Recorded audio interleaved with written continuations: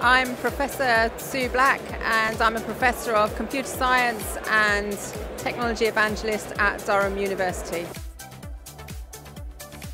I've had a really amazing time at the Women in Cybersecurity event this morning. It's just been incredible.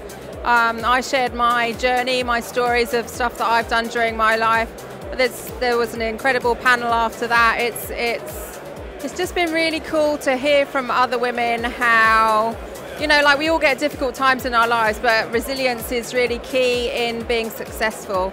So keeping going through the difficult times to then get out to the good times again. So if you want a successful career, things are going to go wrong, but you've got to keep going till you get to where you want to be. I think it's a really exciting time to be a woman in technology and cybersecurity because companies are now realizing that diversity and inclusion are very important. If companies need products and services that are fit for purpose, they need to think hard about diversity because diverse teams create better products.